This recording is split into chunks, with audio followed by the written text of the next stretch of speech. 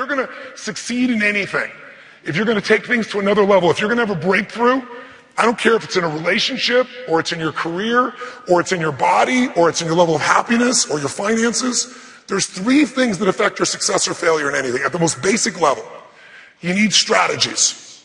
You need to know, how do I get this done, right? How do I make this shift? How do I make this money? How do I turn this around? How do I lose this weight? How do I make a difference with my kids? There's a how-to. And I spent most of my life looking for the strategies that are proven, stuff that gets you the quickest results in the shortest period of time with the most enjoyment and the least amount of pain. But let's take one of the things that affects most of the planet, at least in North America. More of us today are overweight than ever more, and so are our kids. We're not taking care of our kids. We've got, almost 300% larger kids than we did 20 years ago. I mean, there's massive growth in weight. All of us are. We're looking at now at a third of us are obese. And that's not a judgment. It's just about, there's something that's changed. Is our problem a lack of strategies on how to be able to lose weight? Sometimes people don't know what to do, I agree. But where can you find the strategies to turn your life around physically, to get fit, to get strong, to get alive? Where are they available? If you and I walk outside of this building, within 6 blocks, there's 6 gyms.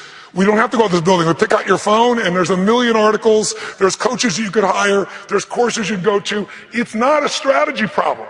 The real problem is you're missing the second thing you need. You need the right story. Because if your story is a lousy story, you'll never find the strategy or you'll never use it. So if your story is, yeah, that's all great, but I'm big boned, you're not going to do anything. Right? If your story is, I've tried what? I've tried what? If that's your story, have you tried? When people tell me I've tried everything, I say, name the things you've tried. Well, I've tried millions of things. Name them. Well, tens of thousands. Name them. Well, thousands. Name them. Well, these 3 things that don't work, I keep doing. Right? But when you say I've tried everything, then there's no reason for you to look or apply. Right? So the story, and same thing in a relationship. You can take any subject.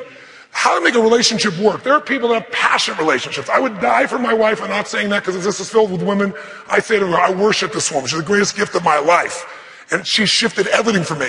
But I never would have found her if my story was, all women are a certain way. Or I can't have it. Or it's just not going to happen. And I had that story for a long time. And that's why I didn't have her in my life. If you've got a story about relationships, it's stopping you from finding what's going to bring that relationship to you. So you've got to change the story, the belief system. And the way you do it is you divorce it and you come up with a new one. But that sounds easy. But when you're in your story, it's hard, isn't it? Because you said it so many times. It almost has a life of its own. So you need the third element. You need a quality state. You need a different state of mind. Because the state you're in will determine your story. Do you ever notice when you're really, really angry with somebody, suddenly you can remember every story of anything they've ever done that's upset you? Do you ever know when you're totally in love with somebody, what can they do wrong when you're totally in love with somebody? By the way, what's wrong in your life when you're totally in love? Make the sound if you would, and if you're at home, you can do it too. Make the sound of what it's like when you're head over heels in love. Just make a sound for that if you would for me. Go for it. Some of you have not been in love for a while, I can tell. Let's try it again. Make the sound of head over heels in love, ladies. Come on. When you're in that state, what's wrong in your life? What's wrong? Nothing. And when you're in that state with somebody, what will you do for somebody you're in love with? What will you do? Anything. If they say, would you take out the trash? You would take out the trash. Of course, right?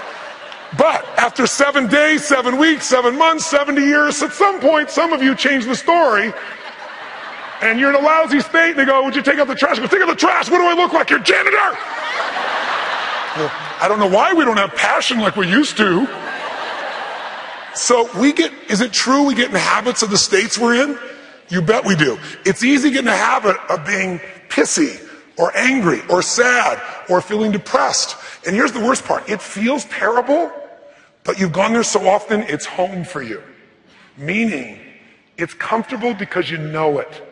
And you got to break out of that. So you can break out of it in the most simple ways. Before we started on the air today, you ladies know, I showed you the fastest way to change your state is a radical change in the way you move.